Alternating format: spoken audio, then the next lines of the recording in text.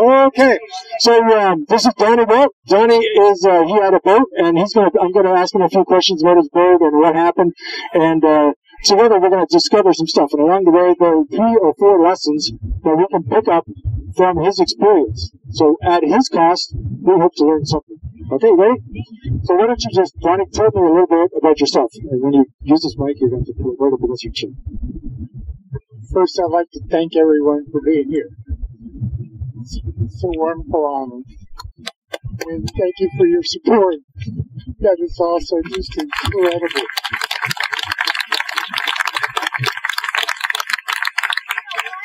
It's almost worth it for this to happen. And that's all of that. Okay, so why don't you tell me what kind of boat did you have, where did you come from, and is it true that you were a fisherman before?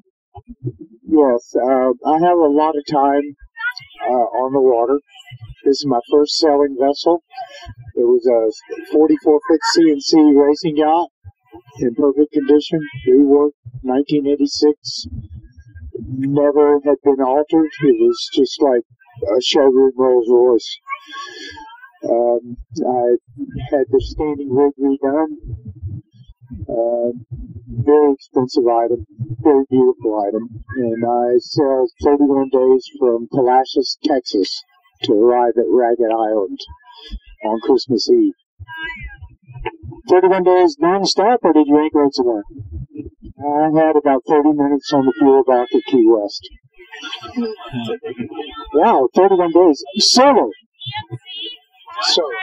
Solo. Wow, okay, that's a pretty hardcore right there. But you're going to see as a fisherman day and night, I guess you're used to that kind of thing.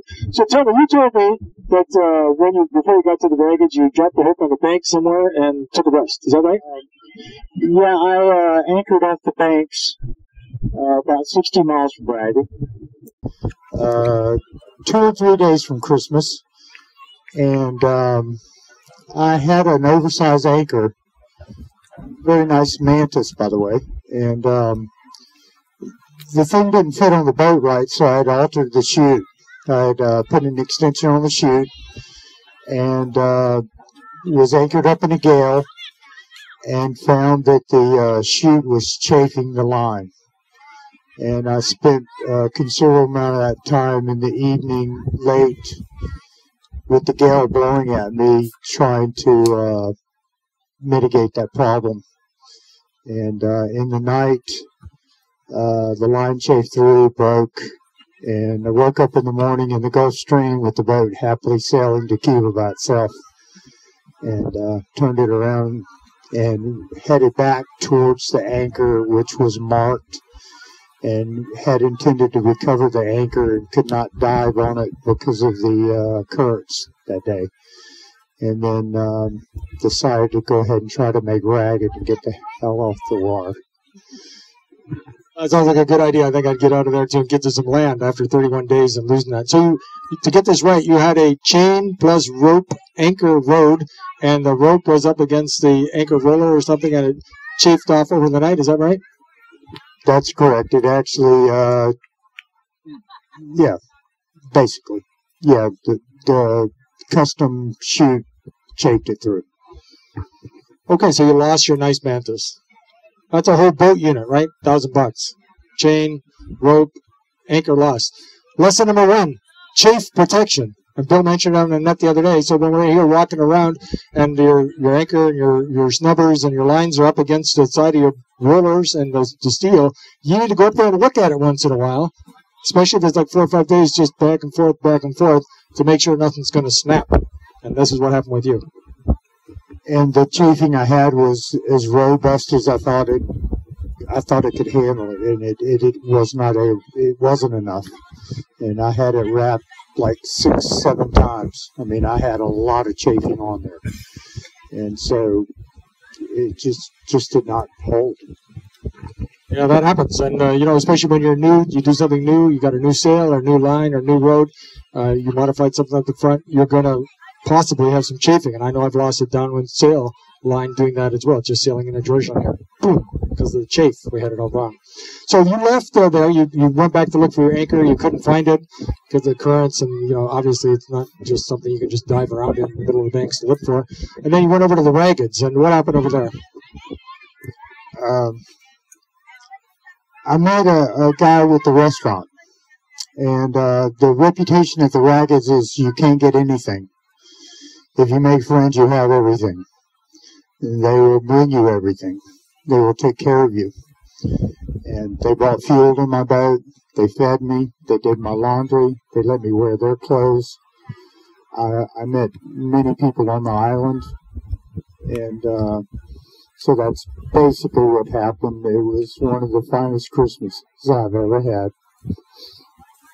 Well, it's amazing. The Bahamian people are indeed friendly, and I think the more you get away from the bigger towns, especially out to the Raggeds and some of these smaller towns on the other islands, you'll find they're extremely friendly. And giving you a shirt off their back and taking you in for Christmas dinner, after 31 days at sea, I'm pretty sure you didn't look as spruced up as you did today. So that's awesome. Good for them. Really good. But you left there after Christmas. You had some immigration thing. Of course, you can't check in Duncantown, so you had to come up this way to check in. You decided to come on up, and you stopped at Flamingo Cay. Tell us where you parked and what it was like when you anchored. Okay, at Flamingo, there's two anchorages. I was on the southern anchorage. The guidebooks say it's no good from the northwest. I will concur. The northern anchorage is supposed to be pretty decent from the northwest. I don't think the flamingos are good from the northwest at all. The one in the north, it's very small. The one in the south is larger. Neither one, they're both open to the northwest and the west. East is good. The rocky holding is iffy in both places. So I would not recommend the flamingos, obviously. So tell us, you anchored there anyway because you needed to stop or something. And tell us what kind of ground tackle did you have? Anchor, chain, rope, because you lost your first anchor, so you must have a backup anchor. How much scope did you put out, and what was the weather like when you stopped? Right, the weather wasn't too bad when I stopped. I only had 20 feet of chain. It was a big chain, and I had either 150, 200 feet of rode out, and to help because I didn't have much chain. And I anchored. The anchor was set in 8 feet of water, and I was okay when it was blowing from the east. It blew me out deeper.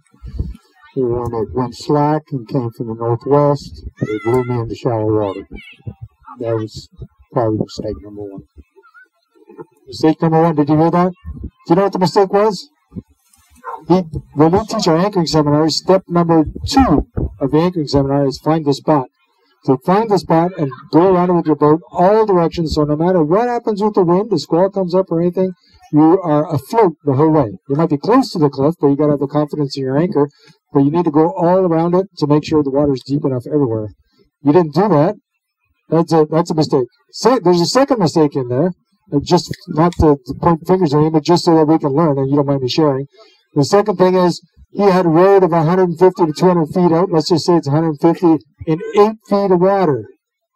Let's just say his bow is 3 feet off the water, so 11 feet from the roller to the ground, 150 feet. What's the scope?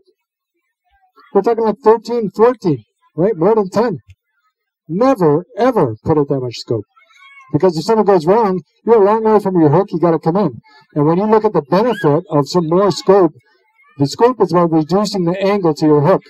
And when you're 1-to-1, of course, it's like this, and then 2-to-1, and then da-da-da-da, down. And when you get to like 7-to-1, the scope is 7, your hook, the angle from your hook is about 7%.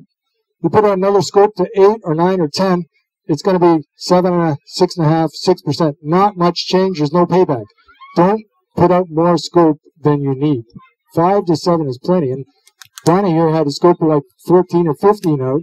When he ran into trouble, especially as a single-handed sailor, he's got a long way to go to get it all back in. So tell us what happened then.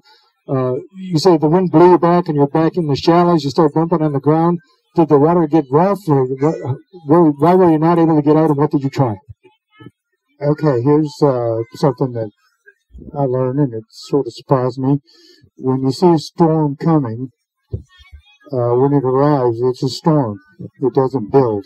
It's a storm when it gets to you. So you'll go from easy water to a storm, snap your fingers. It's there.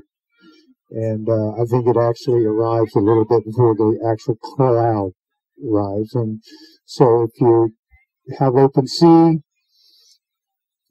out to the horizon, it goes further. The storm that's coming at you has got many, many miles of fetch before it gets to you. And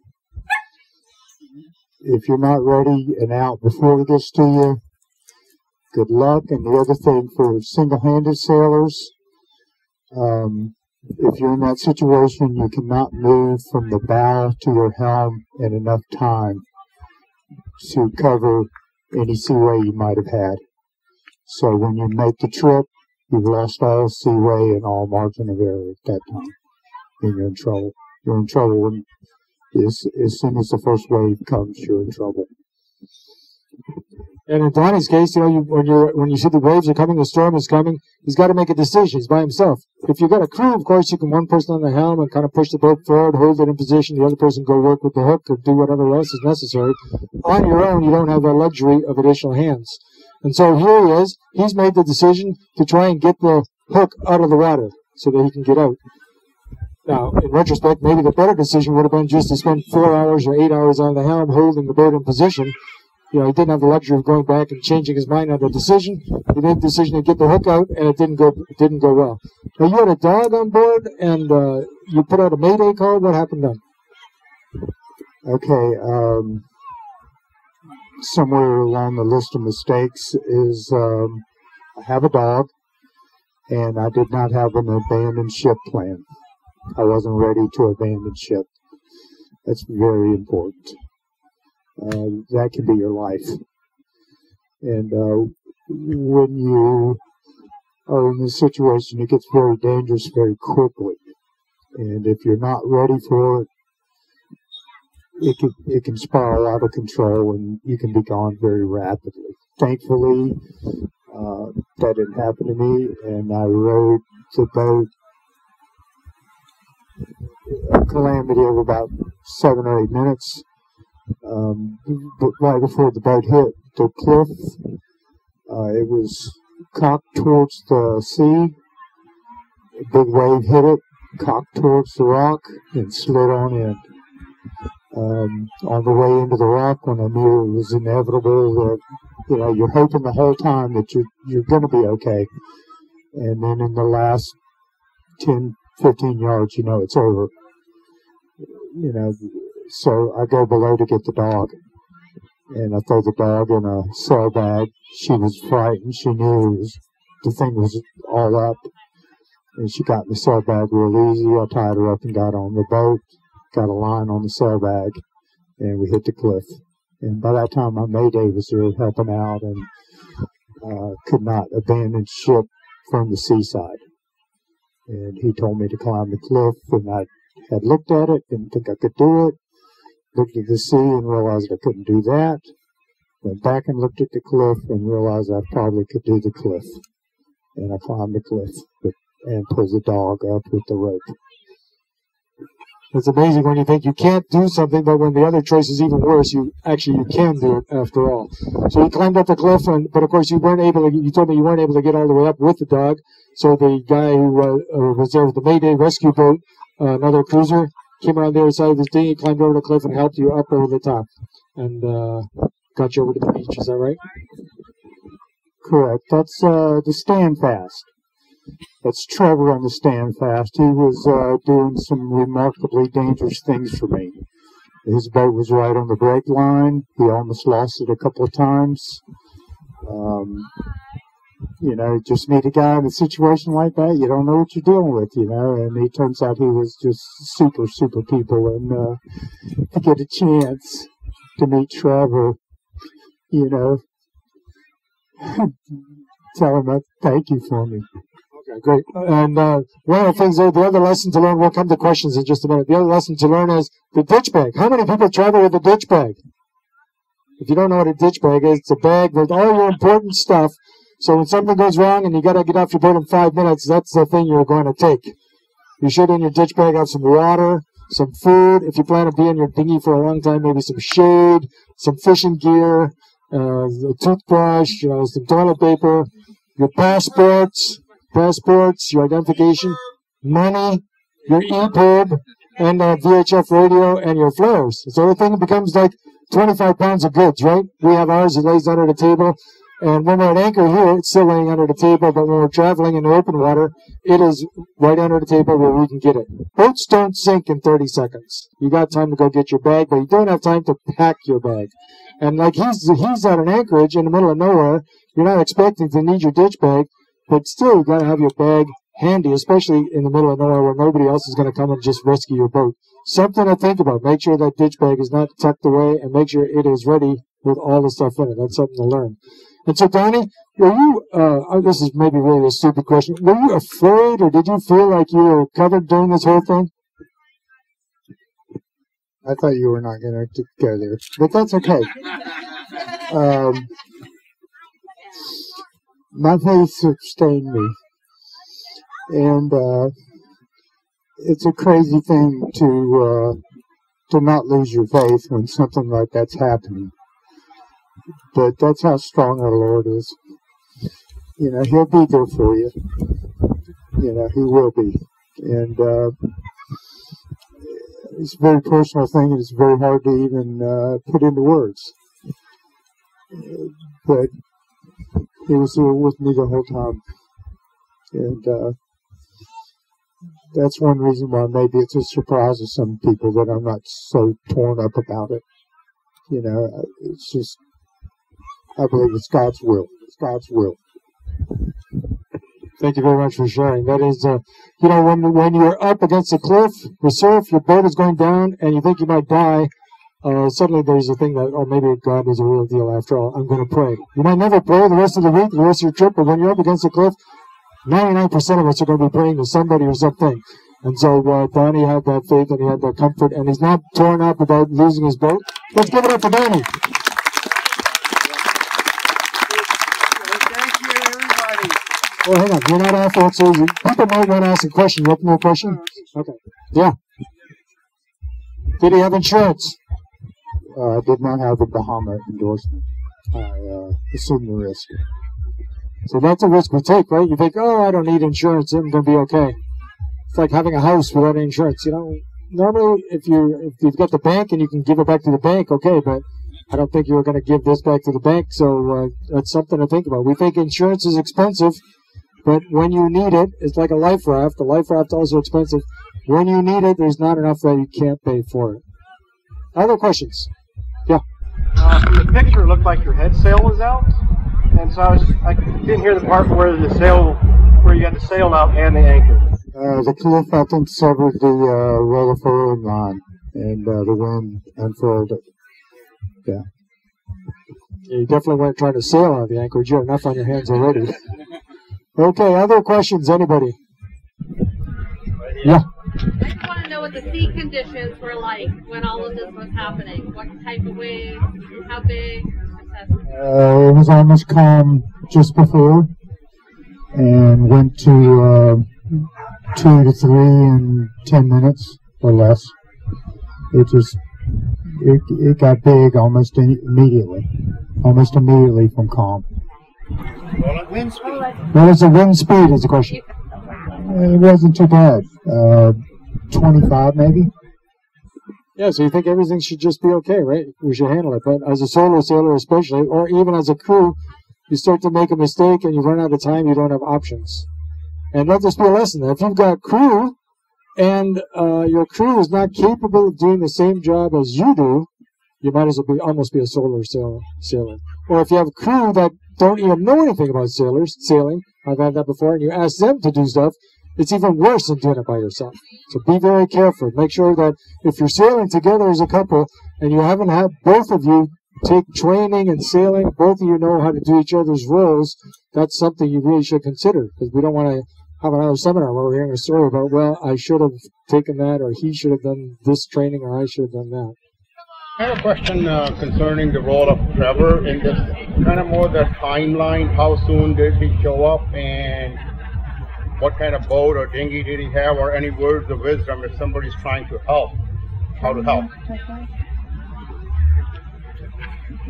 The question is, the guy who responded to the Mayday call, does he have words of wisdom to share, and what was he concerned about? Yeah, I think it was a real sudden response we had to have. And from my side, I would have liked us to be better prepared as well.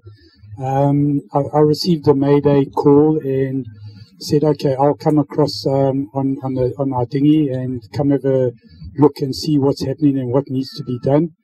I think perhaps I should have got some more information from Don at that point in time, because we obviously had to first lower our dinghy, which lost a bit of time, and then I headed across there, and by that time he was drifting quite badly. He wasn't on the rocks as yet, so we decided. I said, "Well, give me your anchor. I'll go take it out, and we'll try anchor the boat, get the boat steady." To which he said, "Well, he doesn't have an anchor anymore." So I then returned to my boat to go get the spare anchor that I had on the boat. But unfortunately, that hadn't been jigged up and ready to go. So I had to still do some work on jigging it up and getting it loaded into a tender. By which time, when I got back to Don, he was already against the rock. So perhaps a lesson out of that is to make sure all your backup equipment is ready to go, and that you find out better information before you, because Don was probably about 10 minutes or 10, 15 minutes, because the wake was really big. I mean, it felt like 15 foot, but it was probably about 10, 12 foot when right next to the boat where Don was. So it was quite a challenge getting close to the vessel, but with hindsight, had we found out better information beforehand, perhaps we could have responded better and perhaps helped him save the vessel. Okay, thank you. What time of day did all this happen anyway? No, it was early morning. We arrived there probably at 9 a.m. and Don contacted us to say, well, we see you here, and we had a bit of a chat in the morning, and I said, well, let's meet up late in the day. I'm just going to have a bit of a sleep. I've been traveling overnight, and literally an hour and a half later, I received this Mayday call. Well, the question was the engine running? And he said, yes, the engine was running. Couldn't get off the rocks with an engine. It was too shallow because he kept bumping aground. What size and type was your secondary anchor? I believe it was maybe a 30-pound damper, and it held good. And where I used it at Ragged, it sat there in the below for several days with no problem. Anything else? Otherwise, let's hear it up for Donnie. Donnie, and come on and talk to him if you like. Thank you all for coming out. That's great.